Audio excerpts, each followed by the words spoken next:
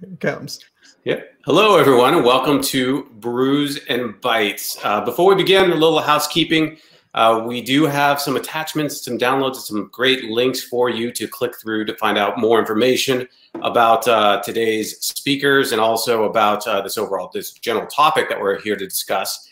And we are talking about video production and broadcasting in this new social distancing era. What's here to stay? I think everyone has had some form of change within their daily workflows and their daily work life and their personal life. And what's here to stay? And with me, I have two great speakers, good friends of mine both. We have Ben Canter, VP of Global Sales for Caringo, and also Nick Smith, VP of Technology for JB&A. So maybe introduce yourself, Nick, first, and then we'll go to you, Ben. Sure. Well, I mean, you hit it. I'm Nick Smith. I'm the VP Technology for JB&A. We're a partner distributor of your guys's. So, on the technology side, that's where we sit. More specifically, I'm just a nerd. I love technology. I love how it works, where it doesn't work, how to make it work better. And kind of like my goal in life is to figure out where things fit and where they don't. And that's the part of the technology side that I just dig the most. And what does JB&A focus on from a general? I think so our viewers can get a we're kind of an odd duck in that regard. So we have our business model split between pro AV technology, so conference and boardrooms, communication tools, all the way into the post and broadcast arena. So where does your content go? How do you manage it? How do you get it into whatever that management platform is? Where are you storing it? How are you transcoding it? So we kind of holistically want to look at the entire pipeline of media from the creation to the distribution side of it. And so all of our technology partners kind of fit within that mold of being able to deliver seamless end-to-end solutions. Great. And Ben, why don't you introduce yourself? Sure. As you said, I'm the sales leader for the Caringo team here. That includes sales and pre-sales engineers, and been with the company 5 years, just actually across the 5-year mark. And I can say that this working from home really hasn't changed much, except that there's more people in my house now when we're doing it than ever before. So that's the biggest adjustment there. But yeah, my background, I came from the VAR side of the business. So I've always been customer focused and, using technology to help customers. That's really what it's about, is customers have pains and problems, and I love to help people, and using technology to do it has always been a passion of mine. Yeah, and you're going to come at this from the infrastructure perspective, where I think Nick's coming at this topic from, everything from the front end all the way down to the infrastructure. So I think it'll be a really good discussion. But before we begin, this is Brews and Bytes, right? So we have to show and share our brew. So why don't you go first, Nick, since you're the guest? Mine's an Americano today. It's been one of those mornings. So at what are we, 11 o'clock, I'm on my giant Americano. How about you, Ben? What do you drink? What's your brew? So this is a quad shot espresso, my second one of the day. So yep. Nice. There you go. Well, I'm not drinking yet. I have my LaCroix, my sparkling water. But if I was drinking, I would be drinking this Stone Fear Movie Lions Double Hazy IPA. It's great, very delicious, and it works. I can tell you it works. And Fear Movie Lions. So here we go. He has the Corona. Oh, there you go. I got the Corona prepped and ready to go. Well, Corona, yeah, there we go. So coronavirus movie, video production of broadcast. It's a great segue into what we're about to talk about, right? So, 3 months ago was a different world, right? Yeah. From a broadcast and video production perspective. Nick, why don't you walk us through what's changed? Like, what are you seeing, and have things changed from the beginning of the pandemic to now? They have. What's weird is in the first couple of weeks, it was, we just need a temporary solution. Now people are like, well, we might need a permanent solution. And I think the mindsets are shifting, not just at the daily user level, right? The editor and the producer and the people that are at the ground level getting things done, but at the management level as well. We're starting to hear from people going, okay, well, this kind of works. So how do we put some of these tools in place that are on a more permanent basis so that A, we're prepped for the next one, or B, we can continue to have this sort of flexible, nebulous production environment that utilizes both on-prem tools and at-home tools, right? And so that's been the shift. I mean, the first couple of weeks was every church in the world calling, saying, "I got to be online tomorrow. What can I do for as cheap as possible?" Right? And then we started to see more of the production companies come out of the woodwork and studios come out of the woodwork, start asking these questions of, "Well, how can I make my production better? I'm online now, right? I'm streaming. So now, how do I make the quality better? How do I, invest in the proper tools now? Because we did it first with Zoom. Now we want to do it with something better." And so the quality of the content they want to produce is changing, and then the budgets that they're putting towards this are opening up, because initially it was cheap. Now it's, well, we got to do this, more efficiently, and that's going to require us to spend a little capital to get it done. Yeah, I guess here you're talking about an acceptance that this may go well into the future, and you're talking about things possibly becoming permanent, right? From an overall workflow perspective, or do you think stuff is going to kind of go back to the way it was? Well, I think things are going to go back to the way it was right out of the gate, because people are dying to get back into offices and out of their homes. I mean, we all commented individually yesterday and today, like the exhaustion of having a lot of people in a house where it's normally much quieter, and having, the ability to work in a quiet space and, take lunch when you want to take lunch. And now I'm like, my house, we're tripping over 3 kids, 10, 13, and 3, all in very different places, all doing homework at different speeds, some not at all. Right. And so there's no great, I guess, just like schedule. So it's hard to work from home for a lot of people. Me specifically, I'm here at the office. Shh. But because of that, I think we're going to see people like immediately jump back into the communal experience, the value of knocking on your neighbor's cubicle going, "What do you think of this? Check out this video," right? And getting the immediate response versus texting it to somebody and waiting for them to respond. Was it funny or not? So yeah, I think we're going to see people jump in. But on the flip side, I think companies that had non-remote work policies in the past are now reevaluating that, as they realize the cost of maintaining a large building, the cost of supporting the infrastructure to support 500, 1,000, however many people, right? And if they can offload some of that cost to people in their home offices, that also changes where you can get talent from. If my talent pool is only LA, but there's a great editor in Texas, and we've now workshopped this ability to do remote production, why wouldn't I take advantage of that amazing editor, right? That doesn't want to live in LA. And that's going to open up the door more and more, because we've now softened the idea of remote work, and it's acceptable now where it may not have been before. Yeah. And Ben, how about you? From the infrastructure side, from what you've seen out there, we're talking about remote workflows. I think you have a lot of experience there, being part of a virtual company and also talking to a lot of organizations that are trying to set this stuff up. So what are you saying? Yeah, I mean, we come from a unique perspective. Caringo has been a distributed organization from day one that I've been with the company. If you think about it, we're really almost in the 4 corners of the country from an executive team perspective. I mean, we have our CEO in San Francisco. We have you, Adrian, down in San Diego. I'm up in Boston. And we're still used to collaborating remotely. I mean, we get together daily and weekly, and we're able to share things. And being able to have a platform to collaborate and share things and execute, and keeping it simple that any user, internal or external, can access has been, it's what we do. It's what we deliver as an infrastructure. So being able to eat our own cake has made a big difference. And I would say what companies are looking for now more than ever is being able to manage systems from a remote location. The infrastructure, things are going to fail. Hard drives fail. Hardware does break down over time. That's why you replace it. But being able to have a system that's still up and running while you're not there and present has been more of a requirement than ever. And I can say for POCs that are going on with some of our customers today is there's more focus on that remote management, that remote administration, alerting than there's ever been before. Before it was nice to have, where customers would be, hey, I can replace it, I'm here, versus now can I know about it from sitting in my house 30 miles away from a data center or being remotely?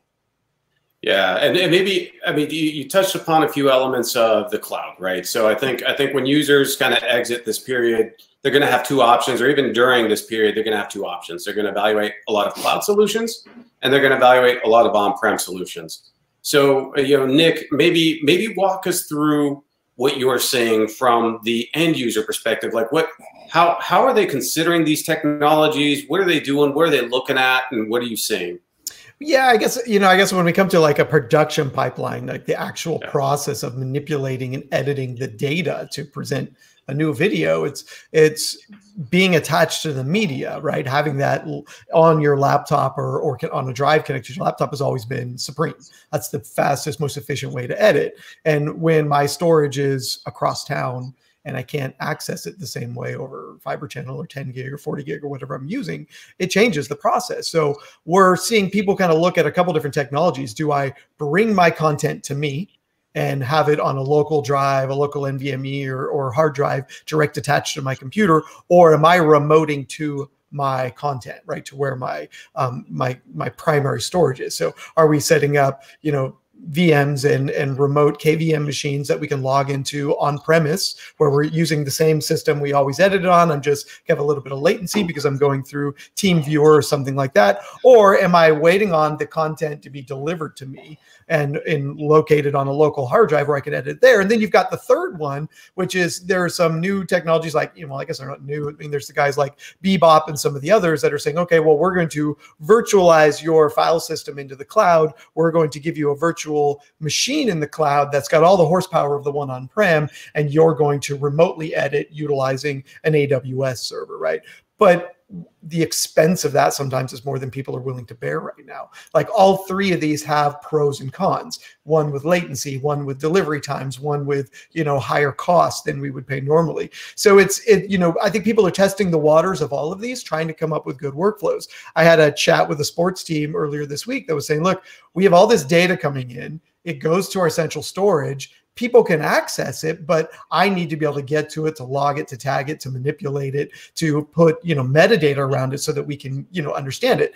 That requires me downloading it, right? And so he's got this shuttle issue of moving data back and forth between consumer internet and storage to pro internet and storage, right? Or enterprise internet and storage. So these are the workflows that people are stumbling through right now, going, what is the best way? Or how am I going to achieve this in a cost efficient? And again, they're at I think a crossroad right now with I'm not necessarily wanting to put in a tool that's a permanent, or sign on for something or buy a technology that is a long-term technology when they don't know if this is going to last 3 months, a year, or this is our future.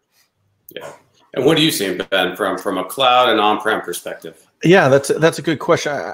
I mean, the customers I'm talking to are looking at it differently. The forward-thinking ones are looking at the new content or content creation gap that's going to be, because where they can't create anything new in a lot of cases right now because of the lockdown. People can't be on set, they can't be playing pro sports, whatever have you. So there's a gap happening. So they're thinking, how can we monetize our archive? And they're realizing if it's on tape or if it's in Glacier or certain traditional approaches, it really limits their ability to access and monetize and use that content. So when we're talking to customers, they're looking for a lot of times an infrastructure that will be flexible enough to help them with what they need today, but also to be able to adapt to when things are over. Can we adjust it there as well? The elastic type of environments that can scale up and down based on the current environments. Can it be just a cold archive, a warm archive? Can it be nearline? All in one is a very common request. And I think that's the forward looking. I mean, for the ones, the most of the companies we're dealing with or I've dealt with recently has been the first, and I think we're getting through that, is, okay, how do we keep people online? How do we get remote workers up and running? I think we're past that. Now they're starting to look at that infrastructure, both in, as Nick mentioned, the highway or the network to transport things, but also where are they getting that data from? What is the source and what's the destination? And that's where Caringo comes in. And I think you bring up a really interesting piece of that right there, which is there's this conversation that I think, and it's around miseducation, that the cloud is only something you buy in somebody else's data center. And that's the one that I think I'm struggling and getting people to understand the message. The cloud is not something that's only delivered by Amazon, by Rackspace, by Microsoft, by Google, right? There's, when these people are looking at, okay, I've got to take all this content I have and make it available to my editors, to my content producers, to my third-party vendors, they're thinking, well, I have to vault it to one of those. And there's time in that process of getting the content up there. This doesn't happen instantaneously, right? Especially when you're talking, terabytes and terabytes of data. So this process of getting it to the cloud, and if cloud is not going to be your baseline for the future, you're only talking about a temporary process. So you're going to pay egress fees and ingress fees for something that goes up there for a couple of months, maybe. Alternatively, what we have to really look at is, why am I not my own cloud provider? And this is what I've always appreciated about what you guys are bringing to the table, is the ability to be your own cloud, right? You've already got the content sitting right there with a small amount of hardware. You can very quickly set up your own cloud environment, deliver the same experience, but not have to deal with the data transfer fees, the latencies, all those pieces of saying, well, I'm waiting on Amazon, right? Or I'm paying the Amazon, which, I didn't pay the fast enough Amazon's version, right? And then, so it's that. So the ability to kind of be your own cloud provider is where I think people really need to readdress what they're achieving right now, because that could be stood up far faster. Your data could be transferred far faster. You have much greater level of control over it by being your own service provider, and you can start to tie other applications to it as well, right? Your primary storage, your secondary storage, your playout servers. So it opens up a wholly different production environment when you say, I want to be my own cloud, versus I'm going to go pay somebody else to be my cloud. Yeah, and it's interesting to see the production companies and the broadcasters and the content organizations that were already set up to be clouds, right? And you saw how quickly they pivoted. You saw how quickly Disney released movies, for purchase instead of releasing them in the theaters. Yep. You saw how quickly, WWE and UFC came out. I mean, what else are you seeing out there? I mean, I think you guys are both content consumers, right? What are you seeing from the organizations that have been able to pivot quickly, who have been innovative in the space? Well, I guess I'll jump in here. I was thinking of what I watched the other night. A local sports channel, they rebroadcasted the 2011 Stanley Cup Game 7 with the Bruins, and they had approximately 15 of the players from that team on live on a Zoom while the game was going on, and you're watching them, and they're reacting to what's happening in the game real time. So they're using old content, but adding a new spin to it. And this has been, and Nick, when we talked the other day, you refer this to almost like the director's cut for DVDs. Yeah.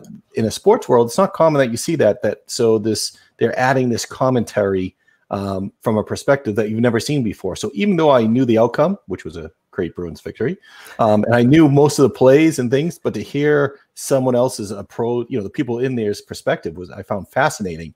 And to see them pivot that way, that quick, was, I think, a good example of someone reutilizing existing content, but adding in a new technology spin to it. Well, yeah, I mean, you're right. I mean, that's the director's commentary, where you get to hear the director talk about what they were doing, what they were thinking, why they shot it that way, right? That's not uncommon, but we often miss the player's perspective in the games, right? We're hearing the perspective of maybe a coach, maybe, a training coach or something. We're mostly hearing people watching the game saying, oh, look at that. That was amazing, right? We're missing that level of perspective of what the player was feeling, how that, moment erupted for them. And so this is opening up a great new, I think, repurpose of, I guess a great new avenue to repurpose that content to get it out there. I would say, you look at, some of the ones that are just doing interviews right now. NFL is pulling tons of interviews and pulling in players and, building up their own commentary line. You got the ESPN documentary that just dropped about the Bulls, greatest season ever. And so, I mean, yeah, there is this opportunity to bring out content to revisit the past, but revisit it from a perspective that we didn't hear before. And that's that's true filmmaking in the end, right? That's really what it's about, documentary filmmaking.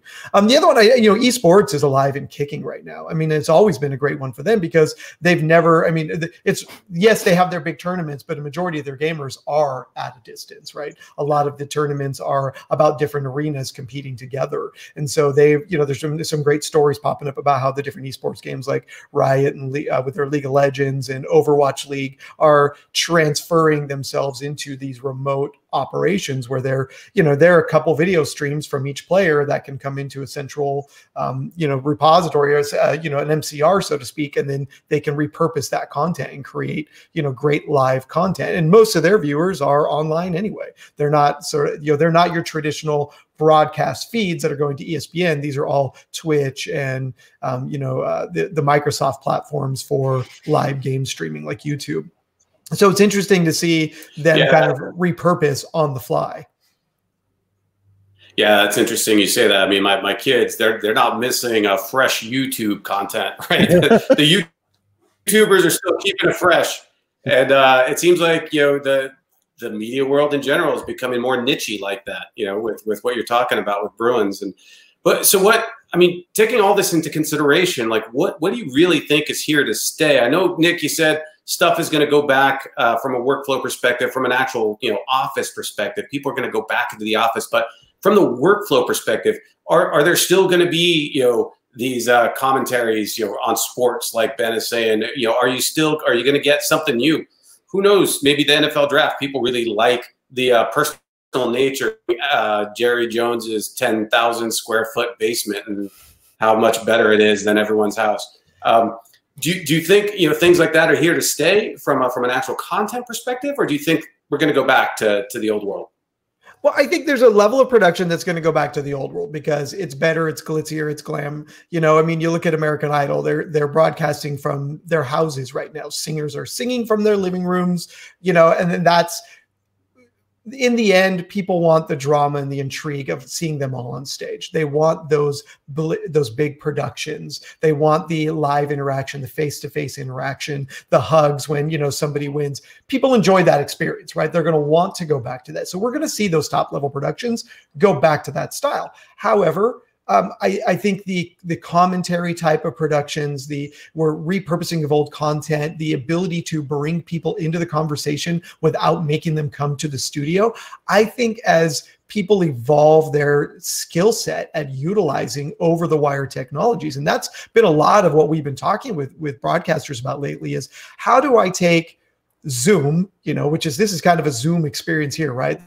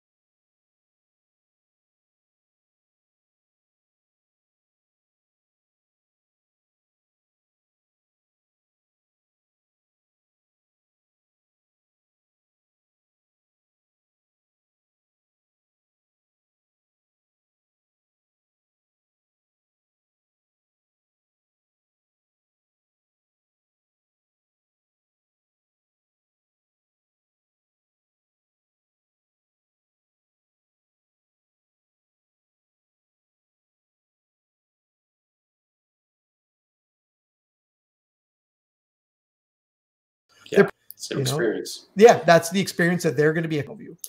Yeah, definitely. Ben, what do you think? So I look at it from a little different angle. I think it's going to be cost analysis, right? Is it cost the company more to get to do things remotely? Are they saving money by doing it remotely? And there's lots of things that go into it. You made the reference of hiring talent, remote talent, that editor in Texas or an editor. The average salary for an editor in Nebraska is probably a good deal less than someone in LA, right? Just, because of the economies. So, okay, you add in the cost of the remote capabilities, does it work out? What makes more sense? So I think it's going to be a cost benefits analysis driven by the business side of it. And the other piece, I think, because they always look, from my experience, especially in studios and things, they want to pay the talent first. That's where they want to put most of the money, is talent. Infrastructure is where they always say, okay, where can we save a few dollars here and there on infrastructure, things like that, right? So can they attract more talent by doing things remote? Can they save money by doing things more remote? Can they gain more profitability by doing things? And then the other aspect is, what does a studio audience, whether it's sports or a late night show or something, does that bring a certain value by having all the people together to the event itself, right? That's one thing with sports. They talk about the empty stadiums. They talk about playing, with no fans.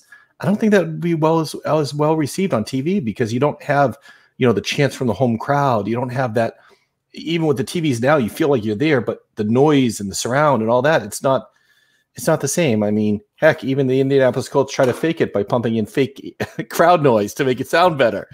So there's something to that, sounds of the crowd, to give that live-like experience to the viewer, that I think they're going to have to include, live studio audience, things like that. Yeah. So. Yeah. I mean, go ahead, Nick. Well, as I said, there's always that joy, right? I mean, diehard fans love to be there with other diehard fans. But I think it's interesting is, if you look back about 3 or 4 years when Levi Stadium was first launching, one of the original goals there was to give a different fan experience where you could tap in to different camera feeds inside the facility and almost direct your own show, right? And that's something that I think will be quite interesting to see, because we've sort of changed the angles, the views, how we're producing remotely right now, because we have less control of it, but we're also providing more content overall, right? And so will there be a shift? I mean, look at the first wave of this is Quibi. It's not necessarily taken the world by storm, but they've defined their on-demand content in both a vertical platform and a horizontal platform. So traditional 16:9, and then more of a 4:3 pillar look, so that as you rotate your phone, the goal is, I can get a different perspective on the angle. And it'll be interesting to see as we start to change our production, as we take advantage of, remote views like this, will something like that take hold? Where we go, okay, well, we don't have to do the traditional broadcast, because we're not traditionally broadcasting on TVs. We're going to devices and laptops and places where we can change the shape of the video, change the experience, give multiple angles simultaneously. Will something like that take hold? And that will be the interesting watch for me, is to see, does how people produce their content change when their content's not always going to be on a traditional broadcast TV screen where you only get one angle at a time. Yeah, and how are consumers going to consume it, right? Personalization and customization is kind of what you touched upon. We can have a whole episode just on that. But so, I mean, taking a look at these remote workflows, kind of everything going on, I mean, as we wrap up here, what words of wisdom or what recommendations do both of you have from let's say a smaller studio, medium-sized studio that is just starting looking into all this? So maybe we'll start with you, Ben, and then we'll close off with Nick. Sure. I would say use this opportunity to test, embrace, try new technologies, things that you have. Go out of your comfort zone a little bit, because I think you have more latitude to try new things now for a business than you've ever had before. Between manufacturers and publishers willing to work with you to try different things, but also I think the company's tolerance for trying things, taking swings now to make things better, there's a more aptitude or appetite for that than ever before. So I would say explore new technologies, be creative, try new things, because if 2 or 3 of them hit out of 10 tries, you're doing pretty well. It could work well for the long term for your business. Yeah. How about you, Nick? I think experiment, right? Now is the time to test that piece of software you didn't have before, you weren't ready to. I mean, there isn't anything anymore from a software standpoint that isn't demoable, right? Or even from a hardware standpoint, right? There's the ability to pull down a file, fire it up, try a new piece of technology, and see what advantage or disadvantage it gives you in your production pipeline. And that's, as I'm talking to especially a lot of the sports teams right now who are a bit on the slow side since they're not playing games. A lot of them are taking that advantage right now to try some new things. Pull down a new file, try a new software app, look at a different way of producing. It's a great time right now. I mean, you hear from, like Masterclass and all these great online repositories are saying, take this class for free. Well, yeah, that's exactly what we should be doing right now, is taking every advantage we have to try it a different way and to test and see what works and doesn't work. Because, you're never going to get an opportunity. Well, hopefully we never get an opportunity like this again. Yeah, exactly. I don't think my wife could take it. I don't think anyone could take it. Yeah, that's true. That's true. It's challenging times. So any closing statements? I mean, we're coming up to the end here. So maybe, Ben, a closing statement for everyone out there? Yeah, just, I think hopefully you've enjoyed this. We're going to be doing more of these Brews and Bites. But if there's anything our organization can do for you, please, we'd love to work with anyone out there, big or small. We'd love the opportunity to talk to you about what we're doing for other companies and helping them through these times. And Nick, any closing statements from you? Yeah, I mean, Ben said it best. Now's the great time to pick up the phone and call. And for us, it's, what problem are you facing? What technology hurdle are you trying to get through? Let's talk it through, whiteboard it virtually, and and figure out a path to it. I think this is a great time to jump in and try new approaches to old problems or new problems. Yeah, and to qualify those statements for us, for Caringo, send an email to info@caringo.com or go to caringo.com, Caringo. Nick, where do people go to learn more about JB&A? www.jbanda.com. That's JBANDA. Good times. You can hit me at Nick on Tech on Twitter, on YouTube, any of those places, or NICKS@JBanda is my personal email address. Fling me an email. I'd love to get into these conversations. All right. And with that, I just want to thank both of you. Definitely thank our viewers for joining us today, and for those watching this on demand. So Adrian, there's a question on the you can ask questions? What? Yeah. Okay, yeah, let's ask the question. So it's now that we've become accustomed to using these new platforms to bring in signals to interviews, do you think this will be the norm for networks, and will there be a balance between quality and important content? Kind of touched upon that, but do you want to answer that directly again, Nick? Yeah, no, this is a great one. Yes, to all of the above. There is going to be, it's interesting. As I talk to a lot of broadcasters right now, they're saying we have to increase our quality. We want something better than Zoom. We want something slightly better than Skype. So what are those stair steps to getting there? And really what it comes down to is, because you cannot control the endpoints, right? I can't necessarily control the person I'm pulling into the conversation. I can only control one side of it. It's how do I get the best quality out of what that person has in front of them? And does it mean me sending a better camera to them? Using a better software to conference them in. But yeah, there is definitely going to be that balance of, right now it's just getting a face on screen. And we're talking to more and more people every day that are saying, okay, now I want to increase the quality. Now I want to fix the audio. Now I want to get latency down. Now I want to get packet protection with forward error correction. So people are layering on piece by piece as they get comfortable with each of those layers to make it better as they go. But it is going to, it's always been the norm. I would say this is nothing new. Broadcasters have been doing this for years. They have studios. There's companies like The Switch that create fiber networks all over the country to allow you to have really good communication. The internet is changing the ability to break the bonds of having to use the more expensive networks and just use any network. Use a 5G bonded cellular, use 4G, use whatever's available. So there are great technologies out there that allow us to use the existing networks. The number one thing that's coming out of this, and we mentioned this yesterday when we were first talking, guys, is this has been the best network stress we've ever put on our internet. To understand where the holes are, to understand where the problems are, to understand who doesn't have good internet in this country, who does, where do we need to beef up our infrastructure. If there's nothing that comes out of this, it's that we fix our internet around this country to give the ability. And it's also opening up the conversation of our home internet isn't as good as it could be. Our routers aren't as good. Our Wi-Fi hotspots aren't as good, right? So this is really telling us all that we've got to fix our infrastructure. And once we do that, we'll have better communications for all, right? The quality of our content will go up in these remote interviews by fixing the infrastructure. Yeah. Ben, do you have anything to add? No, I think he nailed it. I think someone else. Yeah, here's another one. Go ahead, Adrian.